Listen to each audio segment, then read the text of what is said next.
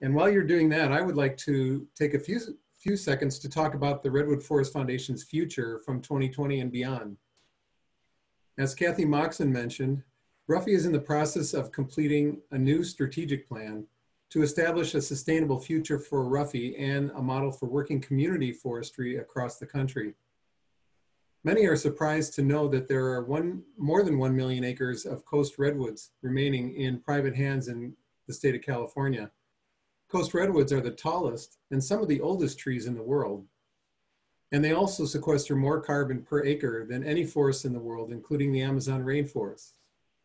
Of course, redwood forests also provide clean air and clean water to much of California. After all, forests are the lungs of the planet. Some of those 1 million acres will be restored and moved into reserves, but most of them need to continue to pay their way, producing wood products and jobs for local communities.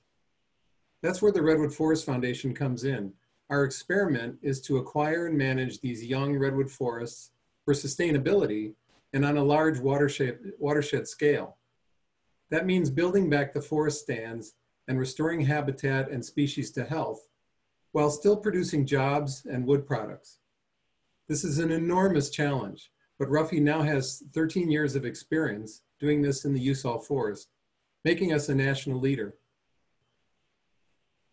As I mentioned, the other thing that makes RFFI unique is that we manage the forest with governance and engagement of the local communities that live there and depend on the forest, which we are dedicated to, and we are dedicated to bringing the benefits of and the profits of the forest back to these local communities. So in summary, RFFI is addressing climate change, is restoring large redwood forests to health, is continuing to produce wood products and jobs on a sustainable basis, is bringing the profits back to the local communities. In the next year, RFFI plans to complete the acquisition of the 95-acre rice ranch, which Kathy spoke about, partnering with local nonprofits to restore our watersheds and the coho streams, working with local tribes to establish a dedicated native acorn gathering site on the property, building trails, providing local educational programs, and in the future, we hope to practice our model on other lands. Now, many people say to me, why do you need charitable gifts when you have a big forestry business generating income? The answer is simple. All of the revenues from the Usal forestry operation are restricted for paying off our Usal forest debt and will be for years to come.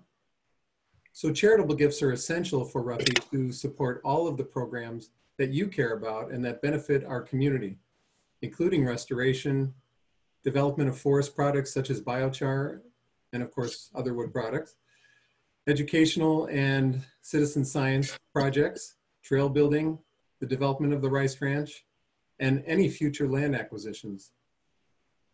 Now, at this important and challenging time in the COVID world, all of us, myself included, support many causes.